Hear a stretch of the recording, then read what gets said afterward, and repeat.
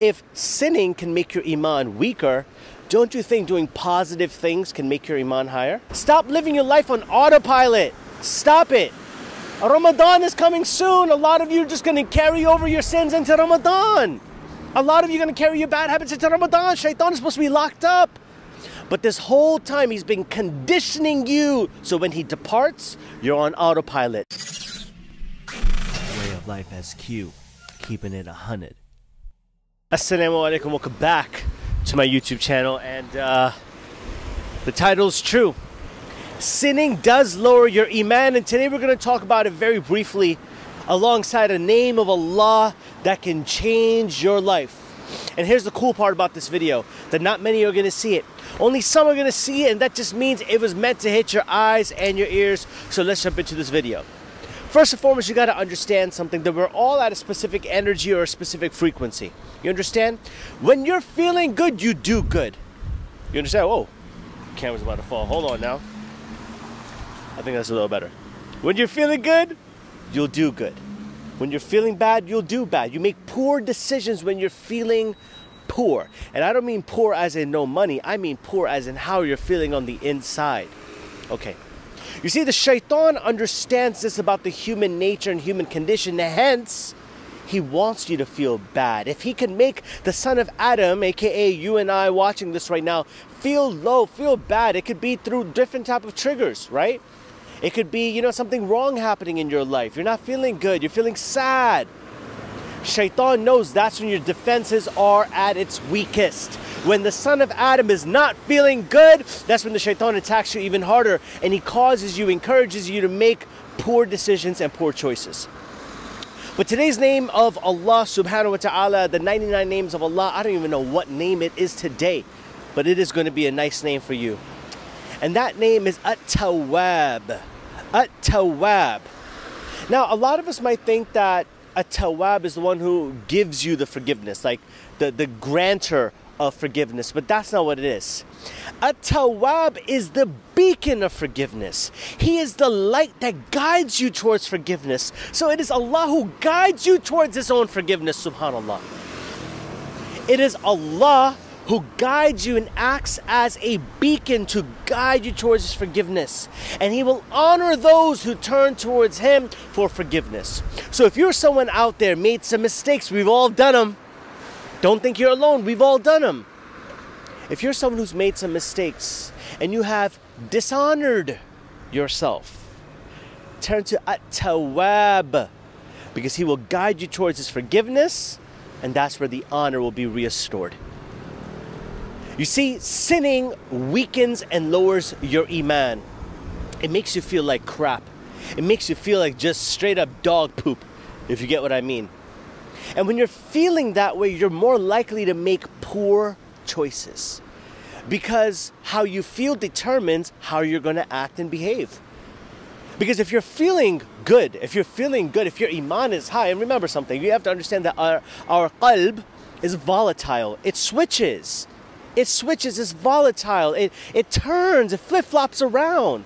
So you're dealing with an organ of yours that already has a tendency to turn and flip-flop around. Now, if you're unaware of your own heart, your own emotions, your own feelings, aka you're lacking self-awareness, all of a sudden someone does something to you. Maybe your mom says something to you. It doesn't sit well with you. So now all of a sudden you're feeling kind of low, feeling kind of like, you know, like a little low. And then out of that low feeling, you start making low decisions. And you see, the lower decisions you make, and think about those low decisions that you make, maybe talking to someone that you shouldn't, maybe watching something you shouldn't, maybe listening to something you shouldn't, maybe hanging out with someone that you shouldn't. These are all residual effects of you feeling like crap. So here's some advice. Figure out when you're feeling bad and why you're feeling bad. When you're feeling a certain type of way, pause everything, man. Pause something. Stop living your life on autopilot. Stop it. Ramadan is coming soon. A lot of you are just going to carry over your sins into Ramadan. A lot of you are going to carry your bad habits into Ramadan. Shaitan is supposed to be locked up. But this whole time he's been conditioning you. So when he departs, you're on autopilot. Get off of autopilot right now. understand yourself a little bit more. Spend more time understanding the intricacies of your feelings. What are your triggers? What sets you off? What upsets you? Because once you're able to figure these things out, that's when you're able to truly master your own feelings. And when you're able to master your own feelings, as soon as you start, that doesn't mean you're going to stop feeling bad.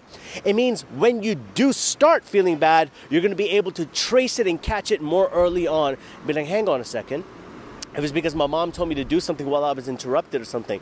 Hold on, my expectations are broken right now. Or my feelings are hurt right now. Maybe that's what's causing me to feel a little bad right now. Let me go make some wudu. Let me go pray. Let me go apologize to my mom. Let me go do what my mom is asking me to do. Let me get out of this funk. But that can only happen if you become self-aware of your feelings. But do not have any doubt about this. Have no doubts, my friends.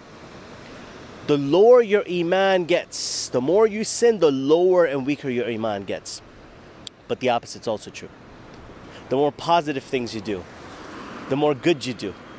The things that you do to break the patterns. The fact that you're even watching this and becoming self-aware about who you are is already destroying that pattern and already lifting you off of autopilot. So, if sinning can make your Emaan weaker, don't you think doing positive things can make your Emaan higher?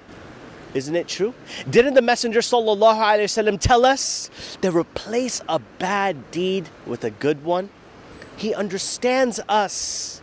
He understands that when the son of Adam is feeling low, he does more low things. But hey, hang on a second. If you feel good, if you get yourself to feel good, you want a quick way to get yourself to feel good? Do a good deed. That will switch your trajectory and send you straight up.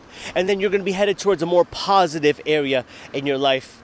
And don't think that there needs to be some massive good deed. The intention is the first start. Start the intention. Go do something. Pick up a dish on your house. Wash the dishes. Take out the garbage. Do something kind for your mother. Press her feet. Ask your mother how she's doing. Ask your father how he's doing. Be good to your siblings. Those are all good deeds. Those are all going to help you go towards the trajectory of increasing your Emaan. But your Emaan belongs to you. Don't allow the shaitan to take control of it. I love you and appreciate you all for watching.